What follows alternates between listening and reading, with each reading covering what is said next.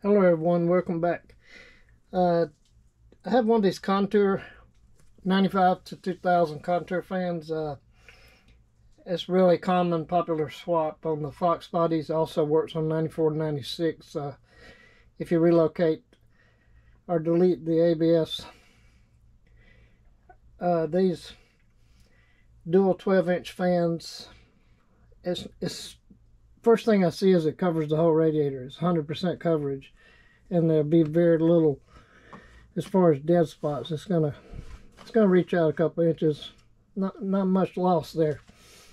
So if you're using it on the 94, 95, I think you can factor in the shroud coverage in addition to the CFMs. The Contours flow or cross flow tanks on the right and left, from left to right, so the fan is optimum for those, because the tank's going to fill, but it's going to come in from the top and flow that way. It's 79 later Mustangs are cross flow also, but they flow from right to left, so that's not perfect, but I don't think it amounts to anything. Let's start it up and let's see what we get.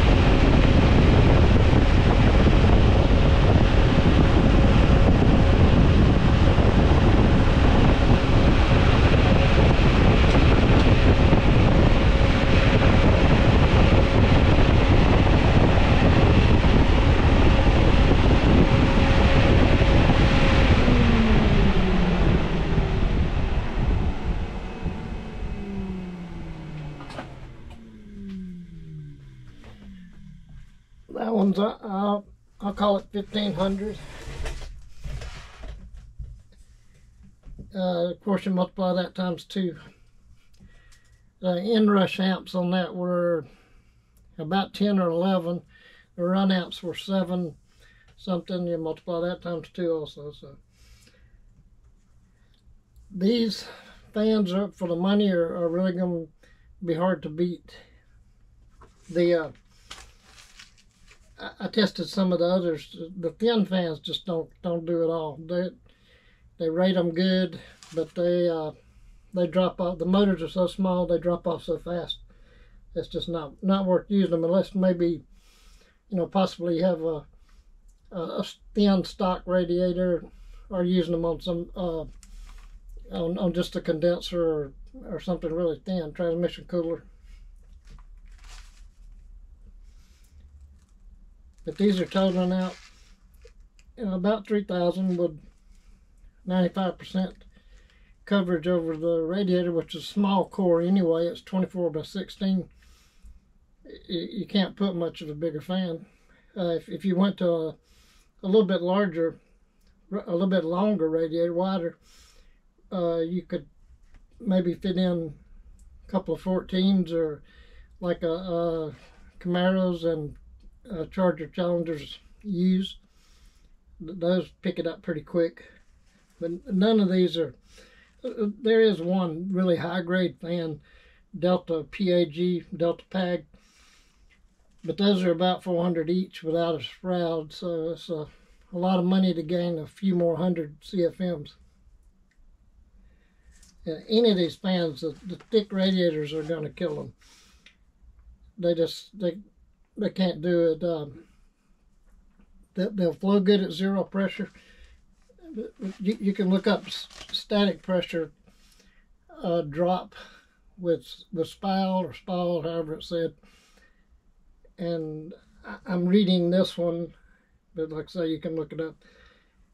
this particular fan is flowing 1446 at 0 static pressure, and by a half inch of static pressure it drops to 750, and 1 inch static pressure it's down to 446.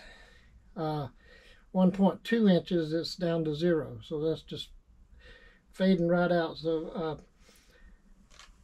a 2-row radiator with 1 inch or 1 1/4 inch tubes will be thin. Something like cold case fluidine, those are going to be in the $400 up range. Those would do a good job. It'll flow through those. These store brand stuff,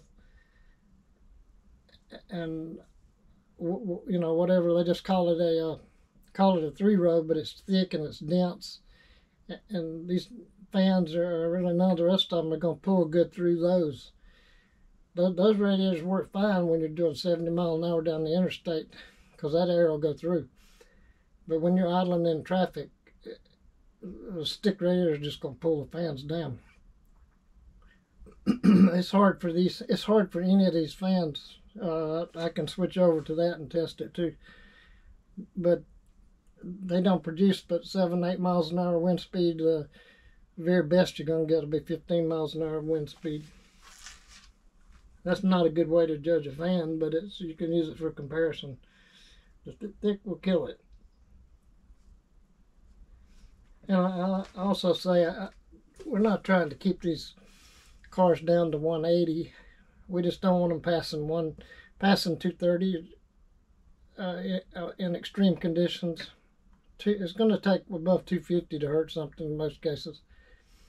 But the condensation that's produced from combustion, you see a lot of it go out the tailpipe, but also a lot of it goes into the oil, and it needs to reach a temperature to boil that off, or it'll create a ton of sludge in the bottom of the oil pan, gray sludge.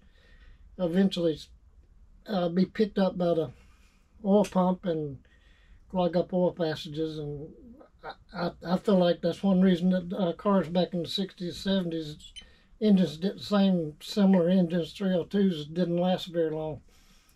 Unusual to see 100,000 miles, but they ran those cooler. But you know, Ford intended these things to run 215, 220, right around there. So not hurting anything. But it bothers me just as much as it does anybody else. I don't want to see them going up. I get worried too, but you know, you got to take it for what it is. But I hope there's some information there that helps someone. Any questions, let me know. Please like and subscribe, and we'll get something else together. Thanks.